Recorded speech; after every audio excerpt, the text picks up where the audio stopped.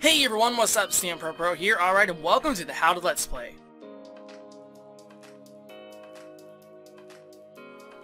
First, I would like to start off by saying you're going to need two things. One would be an image editor, and one would be a video editor. For an image editor, I recommend the Gimp, because it's free and it's extremely powerful. And for a video editor, I recommend Camtasia Studio 8. After you got the software, go to Google Images and search for a PNG file of the main character of the video game that you're going to be Let's Playing. Make sure that the background is transparent. You can tell if it's transparent if the background is checkered and not white. Now go ahead and save the image in a familiar location. You also want to search for a wallpaper and the PNG files of other characters from the game. Next, we're going to import the files that we downloaded into Camtasia Studio 8. Click and drag the wallpaper down into the timeline. Here, you want to select 1280 x 720. Drag the image so that it's at the beginning of the timeline, and then expand it to about 10 seconds. This slider can better help you manage the time by zooming in and out. Next, we're going to head on over to the visual properties. And we're going to set the scale to 200. And then we're going to drag the image all the way to the right. Now, play around with some of these rotation values. Also, you want to make absolutely sure that there are no black borders. This can be prevented by simply moving the image. Next, make the time bar equal to the end of the clip. Then you want to go up here and click on Add Animation, and drag the left edge all the way to the beginning of the clip. Right-click, and select Edit Animation. And now we're going to make some different values. In this case, I chose to select 0 for everything. You also want to invert any values that you changed in the position. Now go to the very beginning of your video and click play to see how it all goes.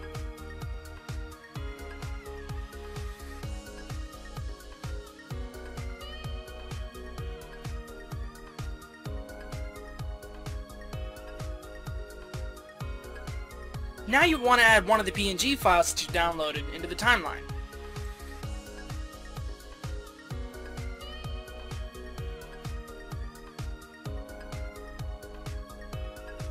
You can use the scale method to make sure that the character is the right size.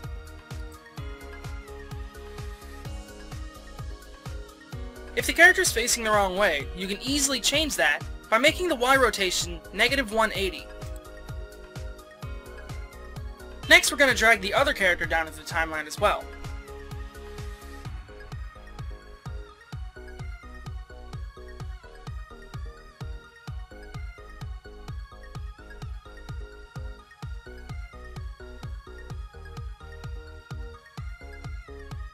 Now move forward a little bit in the timeline, select the character we just added, and click on Add Animation. Do the same thing with the other character.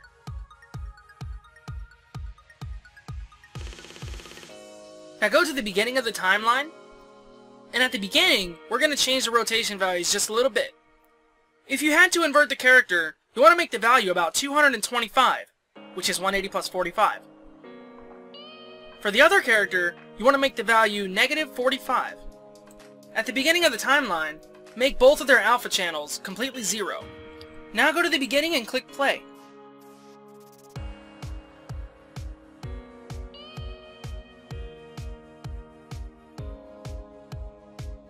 Now we're going to add some text.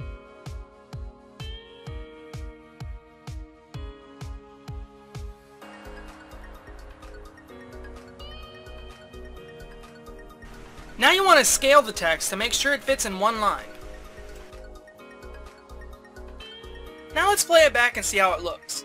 If you notice, while the text is centered, it doesn't really quite fit that well because of the character placements. So what we're going to do is we're going to add a little animation to make the text move. Before that, let's set the fade in and fade out to 0 and expand the text to the same length as the other clips. Similar to the first time we did the animations, add an animation towards the beginning of the clip.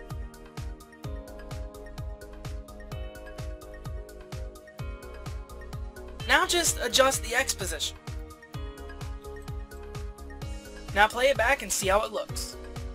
Next we're going to make it fade in. by going to the beginning of the video and making the opacity 0. Let's make that a little more interesting, shall we? In the beginning of the video, give it a small rotation. You can also adjust the text animation to make it end slightly faster than the characters. Next, we're going to add closing animations. Go to the end of the video and select Add Animation. Now that you got the basic hang of it, I'll let you do your own closing animation.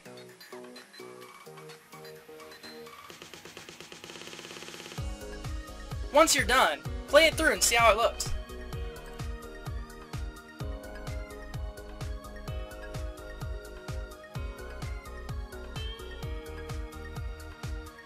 Thanks for watching, and stay tuned for the next episode, which teaches you how to record your game. Also, if you want, share the intros that you guys created using video responses. So I hope to see you guys in the next episode. Peace.